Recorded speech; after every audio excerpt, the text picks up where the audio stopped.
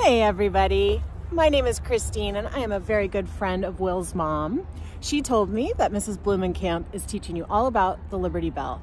I happen to live right here in Philadelphia, around the corner from where the Liberty Bell sits today, so I thought I would take you to see it close up. Let's go check it out.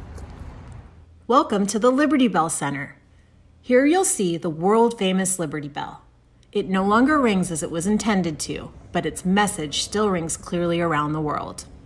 The top of the bell says, "Proclaim liberty throughout all the land unto all the inhabitants thereof." The bell was named in the 1830s by a group of people called the abolitionists, who were trying to end the practice of slavery here in the United States.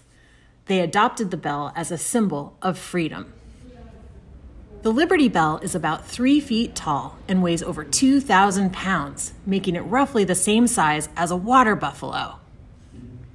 Before the bell cracked, it performed significant duties. The bell summoned members of the Pennsylvania Assembly like Benjamin Franklin to meetings. It joined a chorus of bells throughout the city that announced noteworthy events like the coronation of King George III. You'll notice the bell has a big crack down the center. The bell started cracking soon after arriving in Philadelphia in 1752 because of the unstable metals used to make the bell.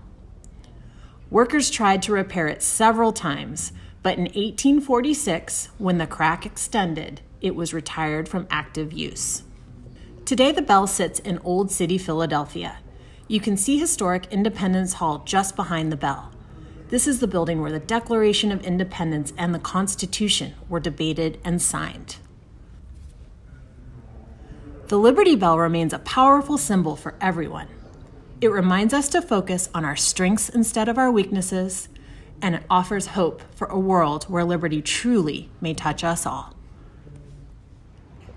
So there you have it, an up-close look at the Liberty Bell. I hope you guys enjoyed seeing it.